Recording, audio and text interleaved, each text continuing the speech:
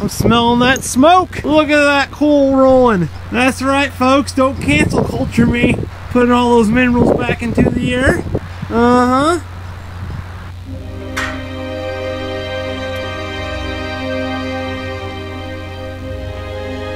In a time of uncertainty,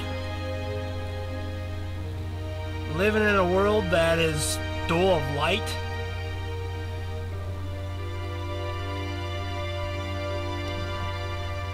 life is short, and tomorrow there are no guarantees.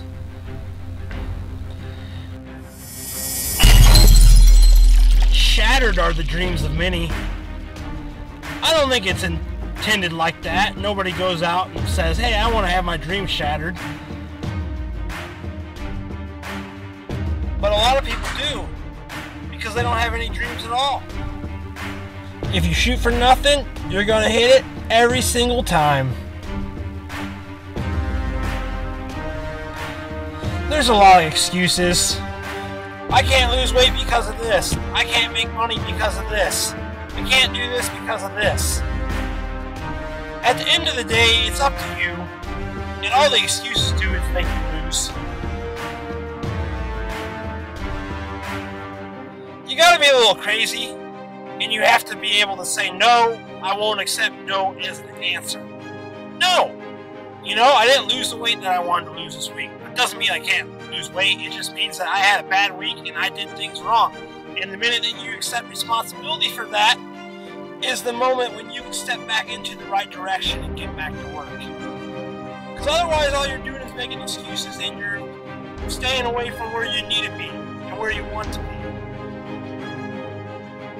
And it doesn't just necessarily have to be losing weight. That is a life lesson right there. And that goes with anything.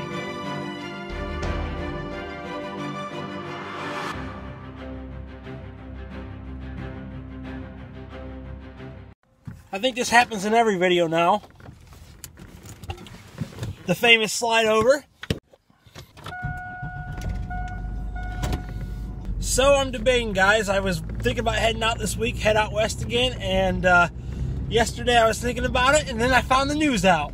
The pipeline, the gasoline shortage, and I was like, are you kidding me? I'm just like, what in the heck? I guess there were some gas stations. I haven't looked into it too much, but I know enough to know that there were some gas stations that were out of gas around here because of the cyber hacking.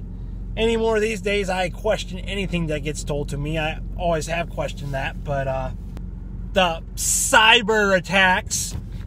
I guess I was reading that the hackers didn't want to cause any harm to the people. They just wanted to steal money, but they didn't want to cause any harm to anybody else. I thought that was a pretty compassionate statement of the hackers, or from the hackers.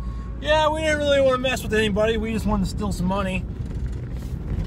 Yeah, it makes pretty good sense. Anyhow, yeah, guys. Been working out and doing good there, and I should talk about that 8-day water fast and what it was like to go without food for 8 days. So I should probably make a whole video on it, but all I can say is, well, I was hungry a lot of time. It wasn't a terrible hungry, but it was kind of more of an annoying hunger, and I drank a lot of water. I will say, for being off from the fast now for a couple weeks, I went from 194 to about 200, and I've been holding right around there. I have seen 203 once, but now I'm back down to 200 and 201 again. And I must say, my stomach is feeling a lot tighter. My whole body is feeling tighter. It actually feels like as time goes on, I'm still getting leaner. I do believe some of that to be because of the fast. I think I kicked up my metabolic rate a little bit more.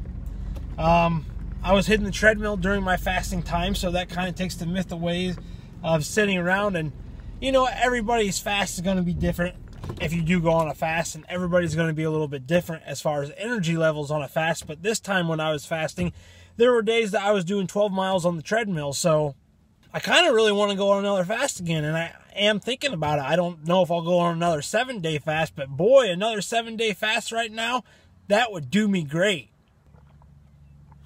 Yeah, there's some willpower there, though. I mean, you're not eating food, and kind of sucks. I like eating food. But like I said, I feel everything tightening up. I think I'm looking a lot better. I can feel it. I can see in the mirror. I can see my obliques coming in.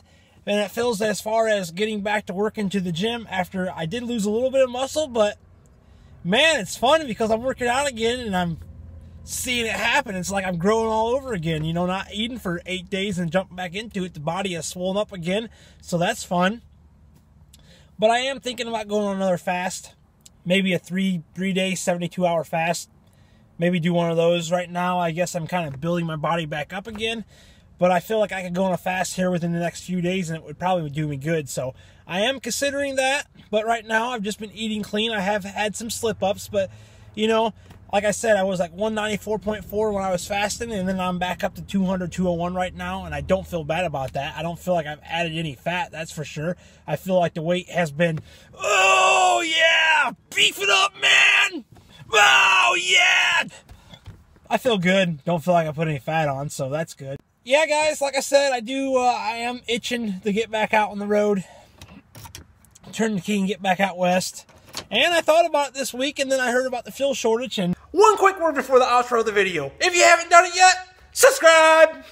And that's about as much news as I have for you right now. So, I'll be back at you with the next video. Until next time, this is Bro, and we out!